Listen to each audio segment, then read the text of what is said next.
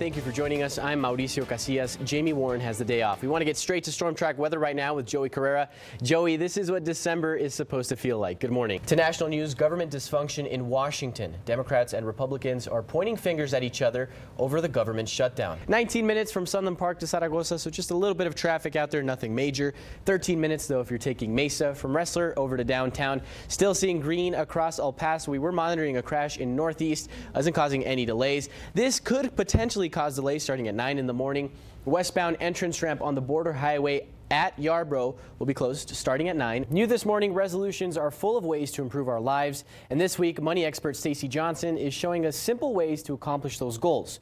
One of the most common resolutions is making a budget and sticking to it. One lucky person in New Hampshire has a lot more money than they started the weekend with.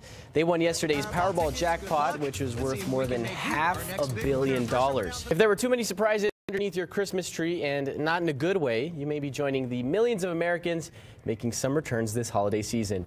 Good morning, El Paso's round-the-clock reporter Joey Carrera is live with some return information, so grab your receipt. Joey? I'm Jamie Warren. And I'm Mauricio Casillas. We want to start this morning with a live look of the borderland with our ABC7 mountain cam. Sun is out, sky is looking clear, but we've seen strong winds battering parts of the city. Lanes at the Bridge of the Americas were blocked yesterday as hundreds marched demanding the extradition of a former Chihuahua governor. Cesar Duarte is accused of corruption and stealing government funds, and he's believed to be hiding in the United States.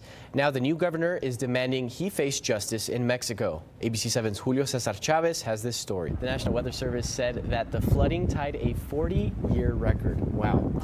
Joining us now for a look at weather, storm tracker Iris Lopez. And we said it earlier, the only records we're really looking at are record highs. The time right now is 6:07, and this is ABC7, where news comes first.